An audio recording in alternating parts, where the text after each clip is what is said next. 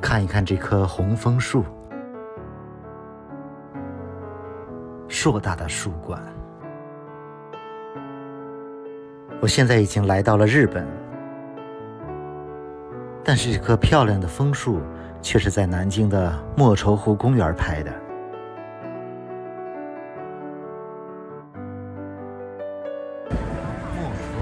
今天继续带着大家在南京赏秋，这里是南京的莫愁湖公园。感觉很多外地游客来南京旅游，很少有来莫愁湖公园的。可能因为南京可以游览的地方太多了，这个莫愁湖公园就被忽略了。其实莫愁湖公园是一座有着1500年悠久历史和丰富人文资源的江南古典名园，这里是六朝盛迹，也不算小了。我今天带着大家欣赏一下莫愁湖的秋色。从南门进来，这里有一大片的假山，曲径通幽。打眼一看，这个公园就显得很有文化和历史。莫愁湖公园自古就有江南第一名湖的称号，是金陵48景之首。这里林木葱郁，湖畔的亭堂汀楼错落有致。也许很多人没有听过或者来过这个莫愁湖公园，但一定有不少人听过一首歌，叫《莫愁啊莫愁》，是朱明在84年的春晚上唱过的，唱的就是这里的莫愁湖。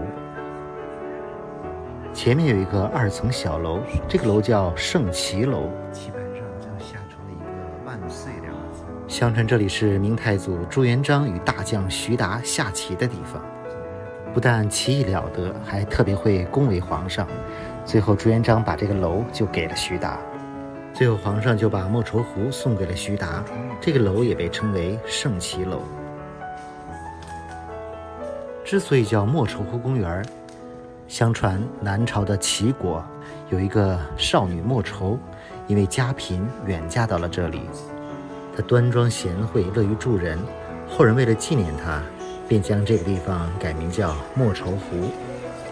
这是她的故居玉金堂，这个莲华池内有一个2米多高的汉白玉雕像，就是莫愁姑娘。这个莫愁姑娘的水院非常漂亮，旁边还有一大片园林。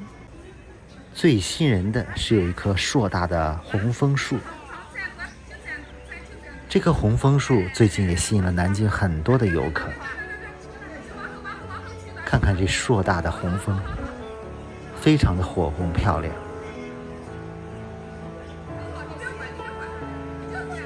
很少见到这么一大棵红枫树。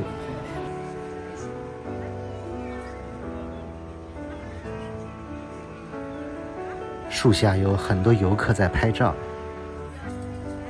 这棵树应该可以成为一棵网红树了。其实今天的天气还不好，如果是好天气，拍出来更漂亮。你见过比这棵红枫树还大的树吗？在哪里？可以分享给大家。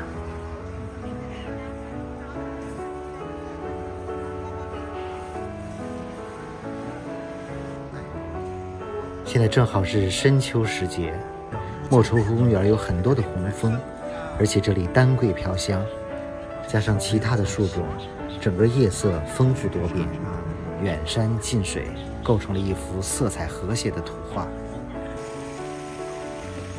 莫愁湖公园本身面积就不小，而水域面积占了1半还多。这是公园里的一个水塘，也非常漂亮，里面还有天鹅。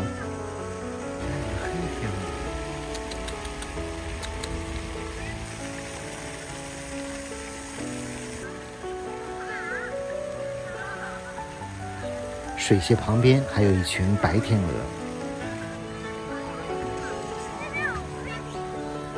前面这个水榭叫赏荷榭，过去看一眼。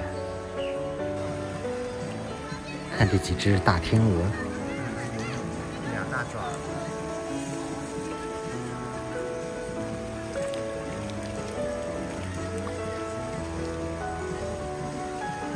这应该是莫愁姑娘的雕像。这个莫愁湖公园是免费开放的公园，感觉和北京的一些公园比较相似，但是园林的树种更加丰富。前面这是一片银杏林，你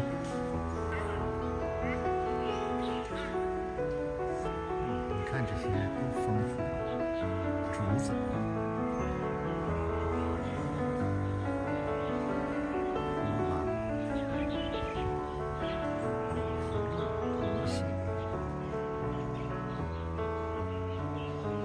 这里还有一个越军阵亡将士的公墓。公园的南侧可以说是一步一景，亭台楼阁，各种树木鲜花非常漂亮。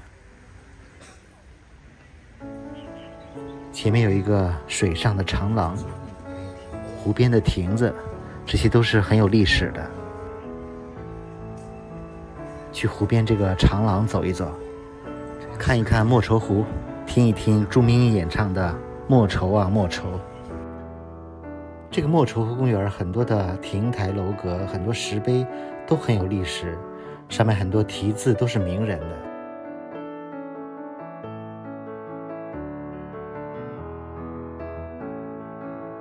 这个湖就是莫愁湖。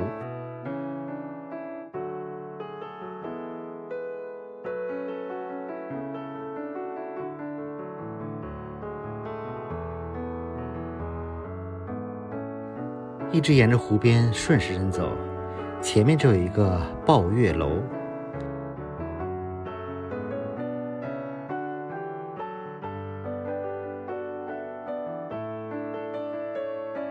抱月迎风，这个半圆形的环廊，上面写的是抱月迎风吗？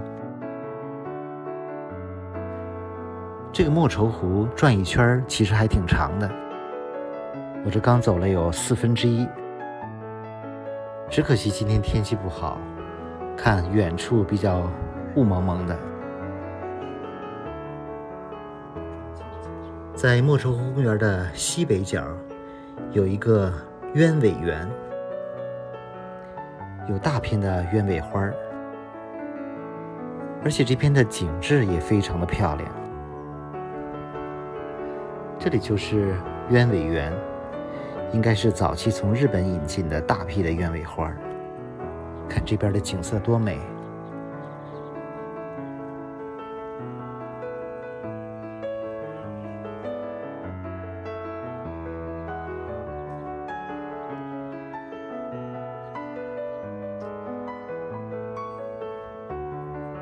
这个莫愁湖公园就在市中心，春夏秋3季过来游玩都非常漂亮。游览完莫愁湖公园，准备坐地铁回酒店。这是新街口地铁站。这个南京的新街口感觉比北京的新街口高档热闹多了。看着地铁站就非常的豪华大气，还有很多商铺，非常热闹。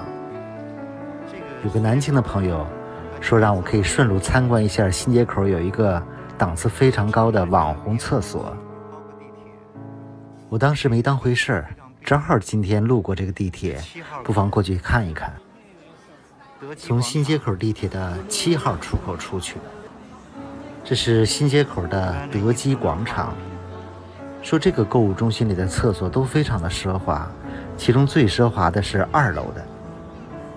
记得我以前拍泰国清莱白庙的时候，拍过里面的一个黄金般的厕所。来看一看南京的这个网红厕所，这就是通向厕所的通道，几十米的通道，有很多的休息座椅，人们都坐在卫生间的门口休息。这里的灯光布置的还是挺有格调的。卫生间造价1200万。对的，这个厕所造价1200万。另外提前打个招呼，我现在已经来到了日本京都赏枫。不过日本赏枫的视频将会放在南京赏秋之旅结束之后播出，大家也可以比较一下南京和京都哪里的枫叶更美。